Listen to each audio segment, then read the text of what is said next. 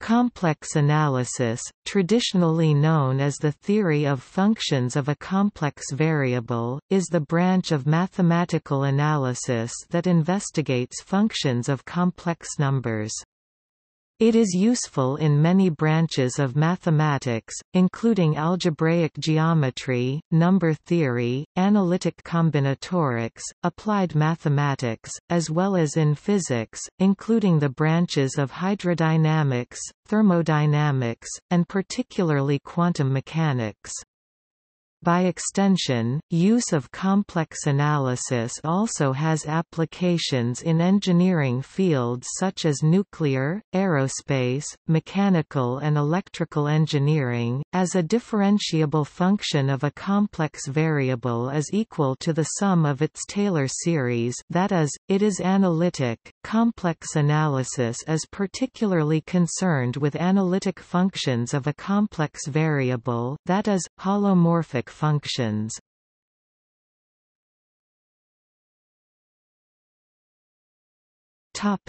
History. Complex analysis is one of the classical branches in mathematics, with roots in the 18th century and just prior. Important mathematicians associated with complex numbers include Euler, Gauss, Riemann, Cauchy, Weierstrass, and many more in the 20th century. Complex analysis, in particular the theory of conformal mappings, has many physical applications and is also used throughout analytic number theory. In modern times, it has become very popular through a new boost from complex dynamics and the pictures of fractals produced by iterating holomorphic functions. Another important application of complex analysis is in string theory, which studies conformal invariants in quantum field theory.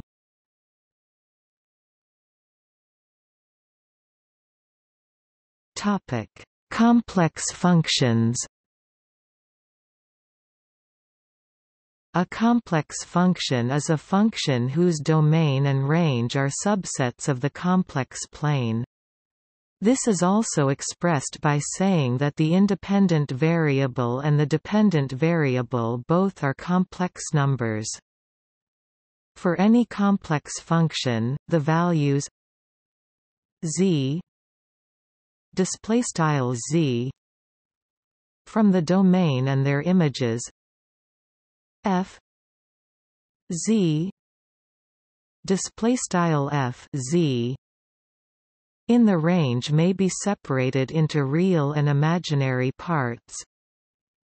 Z equals x plus I y display style z equals x plus iy quad and f z equals f x plus I y equals u x y plus I v x y display style quad f z equals f x plus I y equals u x y plus I v x y, where x y u x y v x y display style x y u x y v x y are all real valued. In other words, a complex function f c display style f math b c to math b c may be decomposed into u r 2 r display style u math b r caret 2 to math b r quad and v r 2 r display style quad v math b r caret 2 to math b r, i.e., into two real valued functions u display style u v display style v of two real variables x display style x y display style y. The basic concepts of complex analysis are often introduced by extending the elementary real functions, e.g., exponential functions, logarithmic functions, and trigonometric functions, into a complex domain and the corresponding complex range.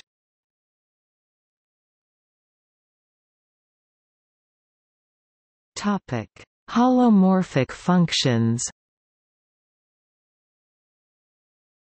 Complex functions that are differentiable at every point of an open subset omega display style omega of the complex plane are said to be holomorphic on omega display style omega.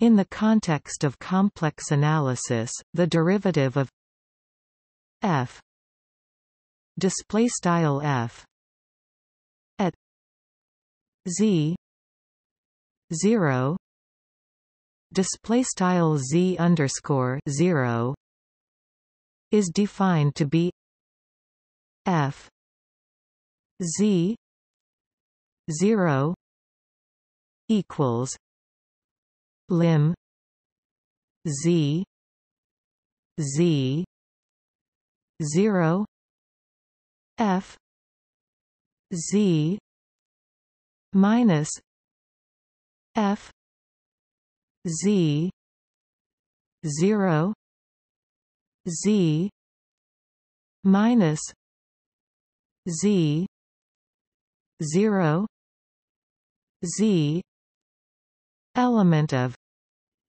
C display style f z underscore 0 equals lim underscore z to z underscore 0 frac f z underscore 0 z underscore 0 z in math b c. Superficially, this definition is formally analogous to that of the derivative of a real function. However, complex derivatives and differentiable functions behave in significantly different ways compared to their real counterparts. In particular, for this limit to exist, the value of the difference quotient must approach the same complex number, regardless of the manner in which we approach z 0 display style z underscore 0 in the complex plane. Consequently, complex differentiability has much stronger implications than real differentiability. For instance, holomorphic functions are infinitely differentiable, whereas the existence of the nth derivative need not imply the existence of the n+1 derivative for real functions. Furthermore, all holomorphic functions satisfy the stronger condition of analyticity, meaning that the function is, at every point in its domain, locally given by a convergent power series. In essence, this means that functions holomorphic on omega omega can be approximated arbitrarily well by polynomials in some neighborhood of every point in omega omega. This stands in sharp contrast to differentiable real functions. Even infinitely differentiable real functions can be nowhere analytic. Most elementary functions, including the exponential function, the trigonometric functions, and all polynomial functions, extended appropriately to complex arguments as functions c display style mathb c to mathb c are holomorphic over the entire complex plane, making them entire functions, while rational functions p q display style p q where p and q are polynomials, are holomorphic on domains that exclude points where q is 0. Such functions that are holomorphic everywhere except a set of isolated points are known as meromorphic functions. On the other hand, the functions z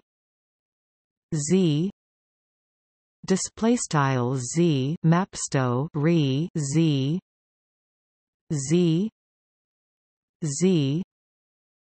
display style z mapsto z and z display style z mapsto bar z are not holomorphic anywhere on the complex plane, as can be shown by their failure to satisfy the Cauchy-Riemann conditions, see below.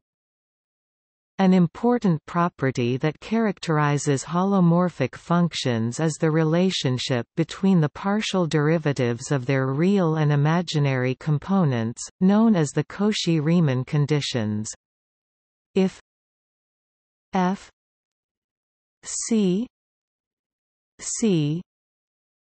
display style f mathb c to mathb c defined by f z equals f x plus I y equals u x y plus I v x y display style f z equals f x plus I y equals u x y plus I v x y, where x y u x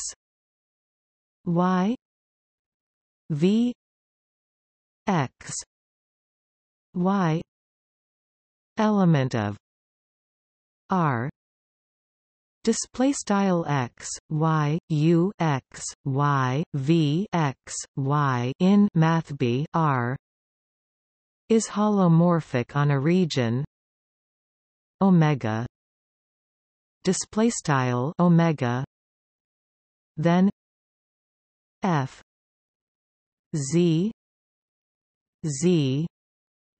0 equals 0 display style partial f partial bar z underscore 0 equals 0 must hold for all z 0 element of omega display style z underscore 0 in omega. Here, the differential operator z display style partial bar z is defined as 1 2 x plus I y display style 1/2 partial x plus I partial y. In terms of the real and imaginary parts of the function, u and v, this is equivalent to the pair of equations u x equals v y display style u underscore x equals v underscore y and u y equals minus v x display style u underscore y equals v underscore x, where the subscripts indicate partial differentiation. However, it is important to note that functions satisfying the Cauchy-Riemann conditions are not necessarily holomorphic, unless additional continuity conditions are met. See Luhmann-Menchoff theorem for a discussion. Holomorphic functions exhibit some remarkable features. For instance, Picard's theorem asserts that the range of an entire function can only take three possible forms: C display style mathb C C Z 0 display style mathb C set minus Z underscore 0 or Z 0 display style Z underscore 0 for some Z 0 element of C display style Z underscore 0 in mathb C. In other words, if two distinct complex numbers Z display style Z and W display style W are not in the range of entire function f display style f, then f display style f is a constant function. Moreover, given a holomorphic function f display style f defined on an open set U display style U, the analytic continuation of f display style f to a larger open set V U display style V subset U is unique. As a result, the value of a holomorphic function over an arbitrarily small region in fact determines the value of the function everywhere to which it can be extended as a holomorphic function. See also, analytic function, coherent sheaf and vector bundles.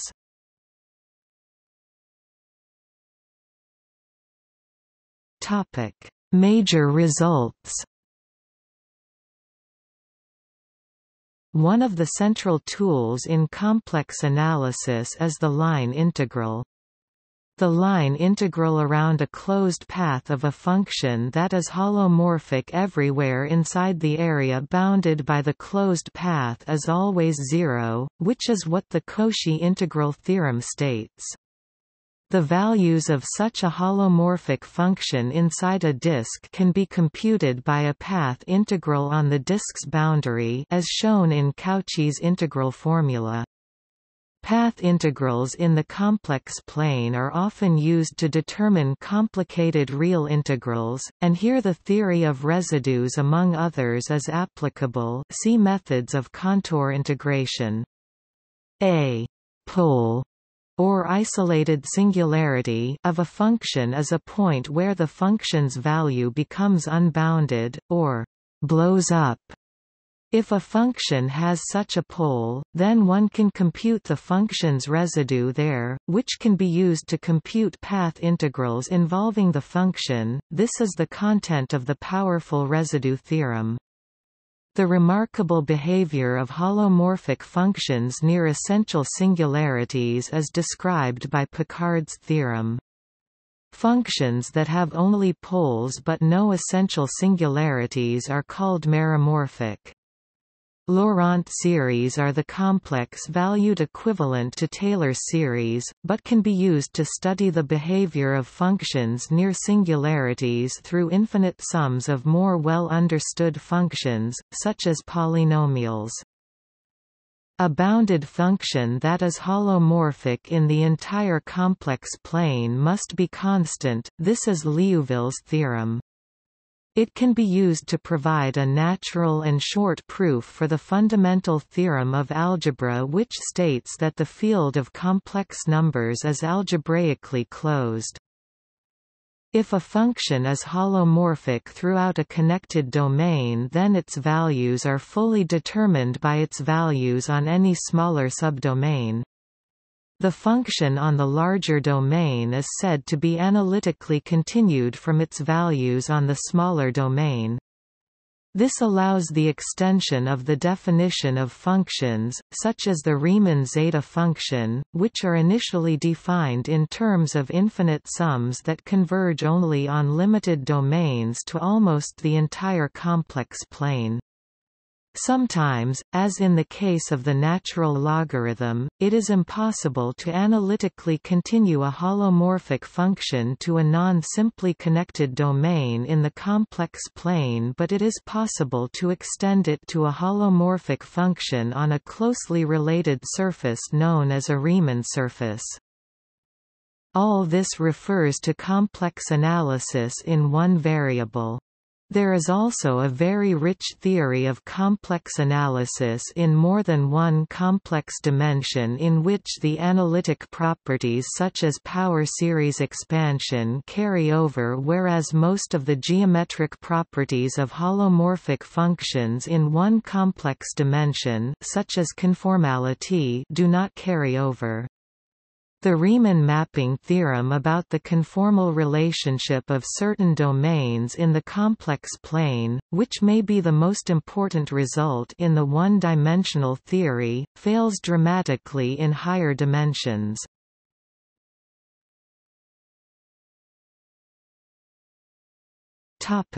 See also: Analytic continuation, Complex dynamics, List of complex analysis topics, Monodromy theorem, Real analysis, Runge's theorem, Several complex variables.